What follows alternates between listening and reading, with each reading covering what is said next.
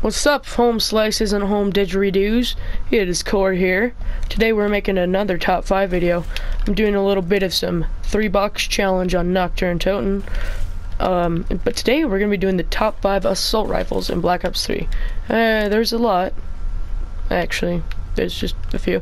But these are just my top 5 personal favorite. I don't really know any stats or anything, but these are the ones that really I just love to use. Like the ones that really just make me, if I was a girl, my panties would be drenched. That's the only way I could explain it.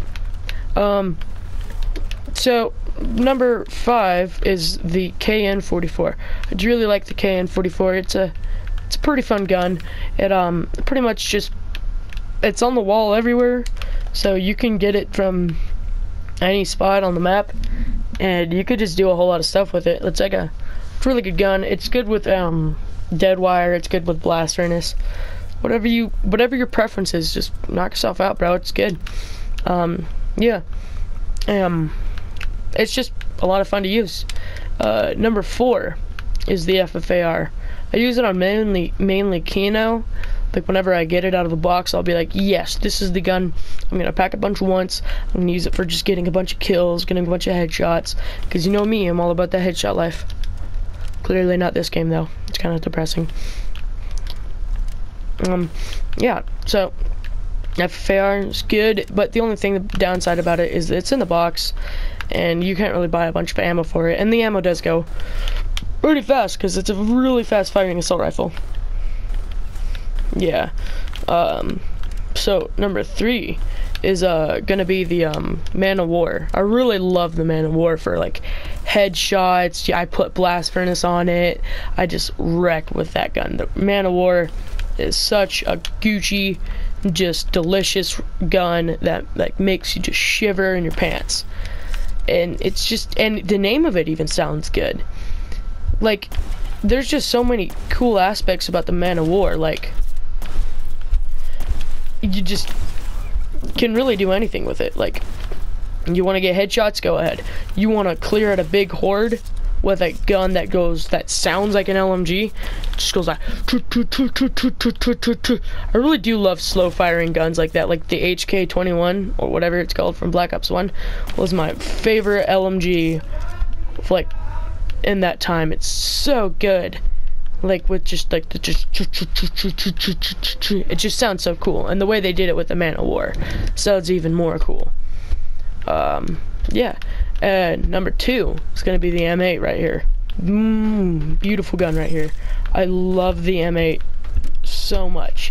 I don't really use it much in like streams, but like if I'll get it out of the box when I'm just playing solo, and I'll put dead wire on it, and it lasts me a while. And also, look at it. It gets so many good headshots, and its range is phenomenal. Like, if there's a zombie out there, like, just spawning, and, like, I can't even see it, just, like, bang, and I just shoot it, it'll be dead. Headshot, because it's like a beeline of just death. Like, just, bang. And its accuracy is, like, pretty spot on. It's like drinking a bottle of vodka. And its ammo count's pretty good. I haven't had any problems with ammo on it, like ever. Like I've never been like, damn man, I need to get some ammo for this M8. Because like the M8, you don't really need a ton of ammo. It's just like aim for the head and they're dead in like 2 seconds.